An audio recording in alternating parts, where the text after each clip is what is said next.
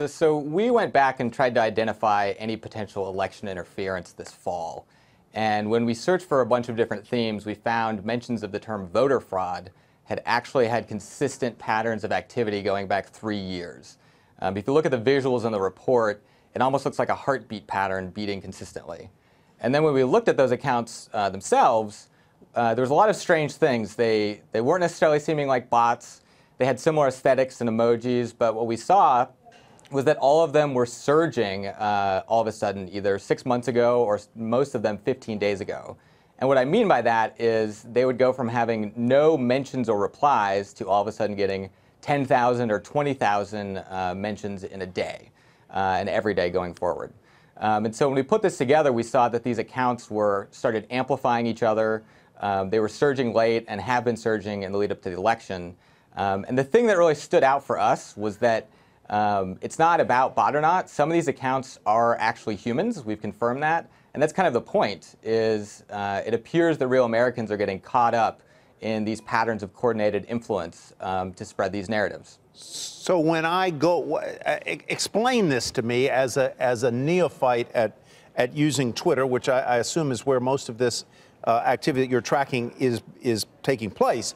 If I were to put in hashtag voter fraud, I might be led to places where the content is fundamentally fake news.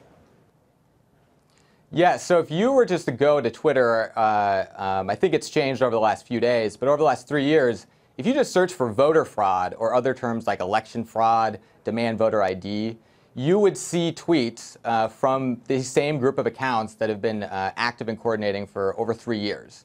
And that ability to kind of colonize that hashtag and affect what people think about it and glom onto these conspiracies or overblown reports of voter fraud, that's a consistent thing. So that was really troubling to us. And then the other thing we saw that these accounts were doing is they weren't just tweeting about voter fraud. They were tweeting about other conspiracies like QAnon or false flag MAGA bomber or the caravan crisis. And something that's been really troubling over the last week and a half is these accounts have not just been tweeting about voter fraud, but fusing those other conspiracies with claims of voter fraud in the lead up to the election, and actually speaking to more calls for violence in the belief that millions of Americans will vote illegally. So seeing that surge in raw activity and then this fusion of conspiracies with claims of voter fraud and potential violence, that was troubling to us and led us to want to issue this report early and get it out to the public. What have you done in response? I mean, when you find these accounts, Brett, do you report them to Twitter? Are these accounts no longer active now? Did you trace them back to any foreign actors? So we specifically focused on not looking at the claims of who was behind it or the bot or not question. These are important questions, but I think the research and media community has been stuck on the bot or not or Russia question. And that's kept us from seeing these evolving, very advanced, changing influence tactics and looking at the actual data of coordination.